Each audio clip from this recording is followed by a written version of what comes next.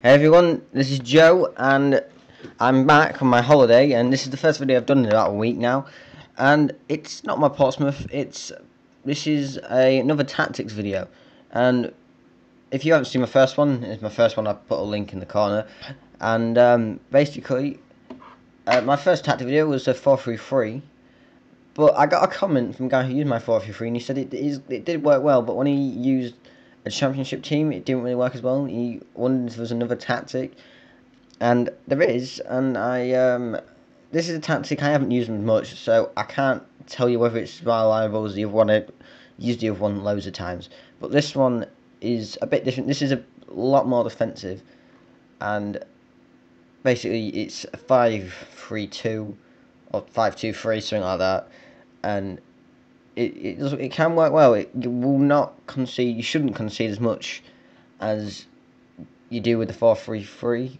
But however, just be aware you will not score as much. This is probably why I don't really use this tactic as much. But I have, when I did use it, it did work quite well. But this is pretty much it. This is what it looks like. The actual tactic. It's 5-2-3.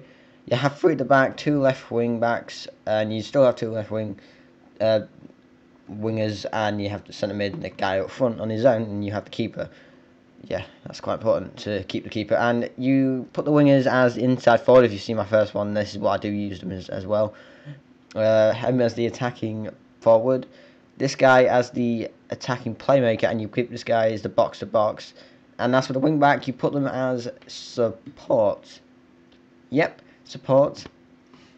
Basically that will help. They'll help out the wingers, but they will also do their job in defence. That's why I would use this tactic. And just remember, you do put them as wing backs. You don't put them as like left back and right back. You do use them as that. And as for the middle defender, you put him as a stopper. And yeah, that's the tactic in that kind of way.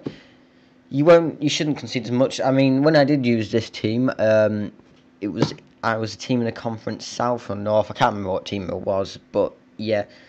And after 10 games, I only went about 10 games in that run through because I did something else. But I was undefeated. I think I'd only lost.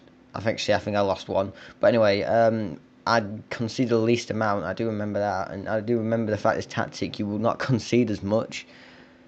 But I didn't score as much either, and you do get a few draws. But that's why I would recommend you playing maybe the attacking for. Oh, by the way, the philosophy, yeah, you have it. Keep it as balanced, and I would use counter.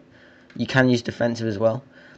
And as for the team instructions, yeah, counter balanced. Passing style is more direct.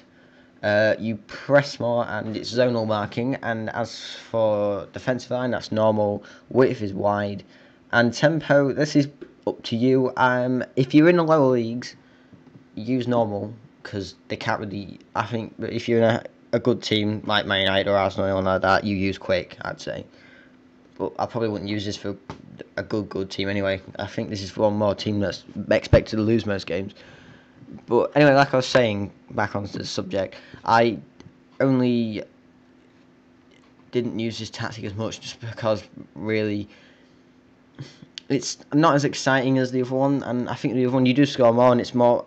But if you want to use this tactic when you're winning 2-0 or something like that in a game, just put this tactic on. You probably won't. Probably won't concede as much, and yeah, I mean. That's probably a good idea to use it for. I don't really do that myself because I just like to keep it one tactic. I don't like to mess things up.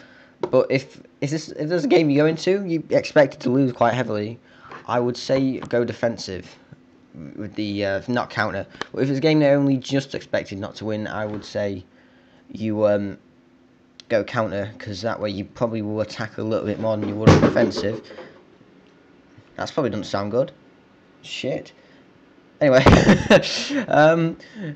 yeah, and that's pretty much it. I can't say whether it'll do you as good as the other one. The other one I've used a lot more. I've only used this one like a couple of times, so if it doesn't work for you, I am really sorry, but I have told you, I have warned you. I haven't used it as much, but I think you shouldn't concede as much.